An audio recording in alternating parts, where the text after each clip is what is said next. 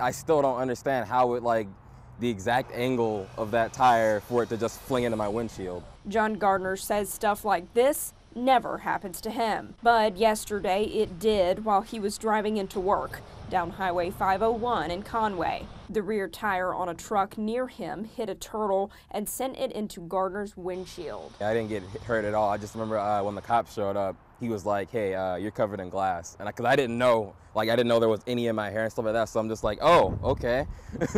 Covered in glass. And the turtle, Rob's Auto Body says it didn't make it. Yeah, I was definitely surprised because, like, I couldn't even tell what it was at first because it's just a big black dot coming at me.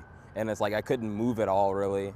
So I was just like, oh, okay, I hope it's not too bad. Gardner says police were called to the scene and the guy who hit the turtle got out of his truck. He checked on me and, like, we both stopped and he just made sure I was okay and everything like that. It'll take almost $2,000 to repair Gardner's car. The wipers and stuff like that all got broken too. So it's gonna be a lot.